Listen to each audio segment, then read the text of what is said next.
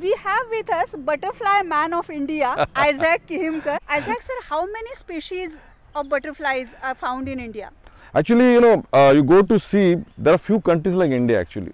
We have got 1,500 species in the Indian region. And India may be around something like 1,300 plus. Okay. But, India is so vivid. We have Himalayas, we have deserts in Rajasthan, then we have Western Ghats. So this kind of diversity not every country has got. So we have got that kind of diversity, and that is what actually makes so much wildlife, animals, birds, insects, butterflies in India. And I'm telling you that India is so vivid and so diverse that one lifetime is not enough to see and know India.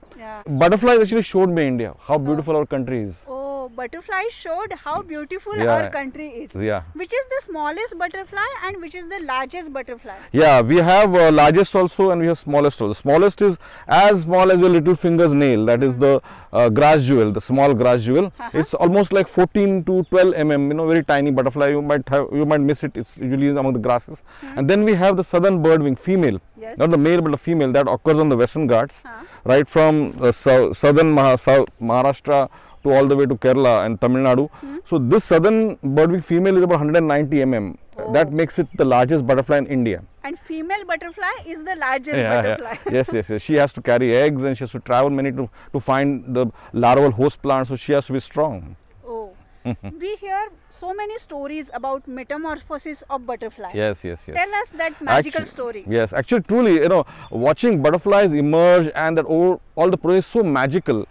And every time it's, I've seen several times happening in front of me, but every time it fascinates me, that the caterpillar hatching out from its egg, it eats the eggshell first. The eggshell is the first meal. And then it starts eating the larval food plant, and it will eat only those plants which the mother has laid eggs on. And then the caterpillar grows fast, like a glutton. It's just nothing but just a glutton, keeps on eating because it has to race against time. And then it goes and tries to find a secure place to pupate. It's an open pupa. But what happens, the caterpillar skin is no longer required, so it comes out and the pupa is already there inside. And within the 15 to 20 days, a magic takes place. The entire organs of caterpillars dissolve and new entities form inside. And on the 15th, they will see that the beautiful butterfly comes out from the pupa. It walks out and it hangs with its wings. Wings, of course, initially they are crumpled, but slowly they expand and then they take off. Blue Mormon is Maharashtra's state butterfly. Correct. And we have heard blue Mormons migrate. Yes. We have heard that only birds migrate, but do butterflies migrate? Yes. Butterflies do migrate.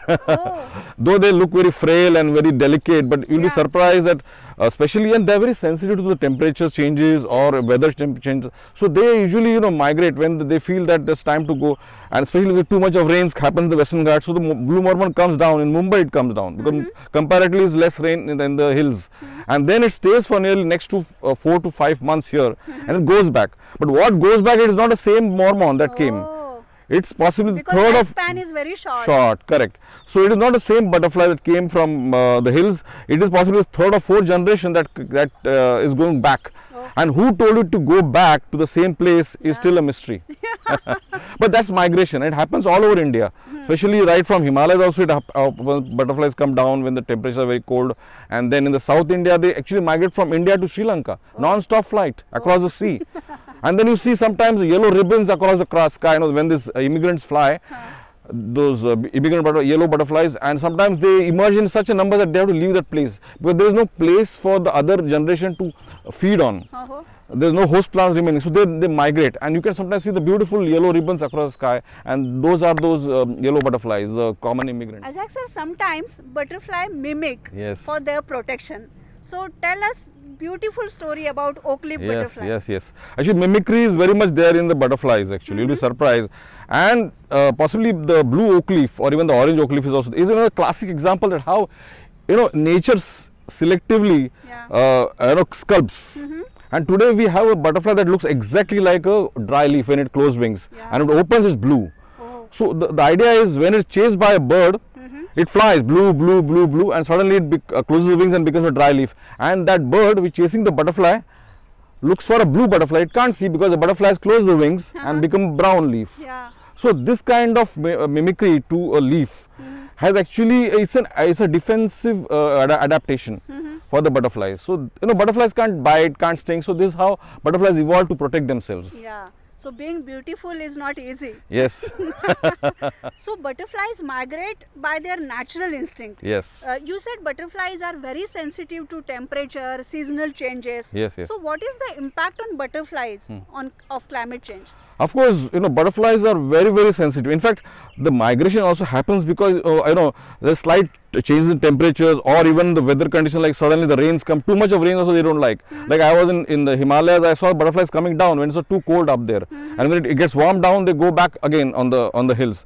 So that's how they keep on migrating. And today, the climate scientists are actually using butterflies as a tool to study the climate change, because and first of all, their life indicator of climate change. Yes, they're very much indicators of climate change, and they are monitoring butterfly population also along with the other animals and birds to see how the impact is there on this creatures on the climate change, and whether we can possibly take their help in predicting such climate changes and what can be the impact.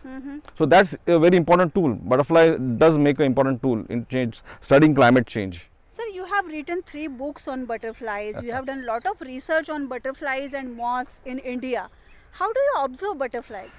Actually, observing butterflies is a lot more easier than watching birds, in fact. And the best part, what I've done during the COVID time is I've planted the flowering plants around my windowsill. And so they come to you. Yes. That's the best part. And I have planted like, lemon and kadhi patta. I have planted around my windowsill, and they come to lay eggs. The common mormon comes and lay eggs. The lime butterfly comes and lays eggs on the limbu.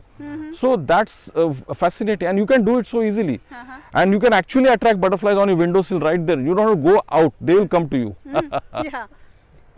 So butterfly gardening is a new trend. Yes. It's a global trend. So tell us something about it. Yes, actually I'm really happy that India has finally caught up that gardening for butterflies, which was absent, and it was quite popular in other countries, and they have been gardening for butterflies and wildlife.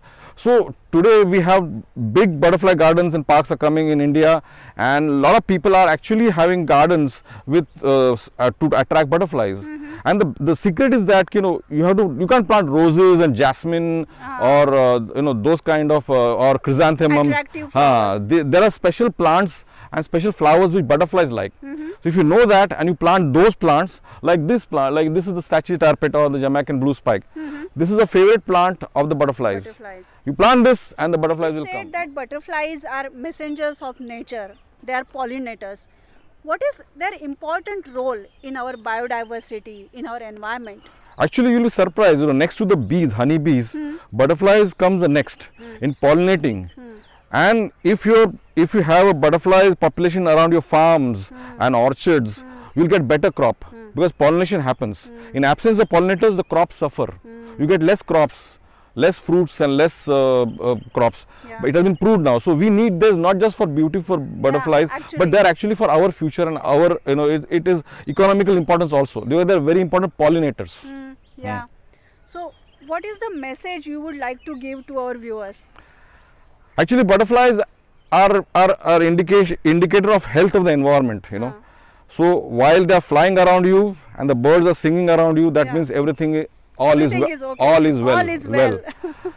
Moment you stop seeing butterflies flying around you or birds stop singing around you, that means something is really wrong.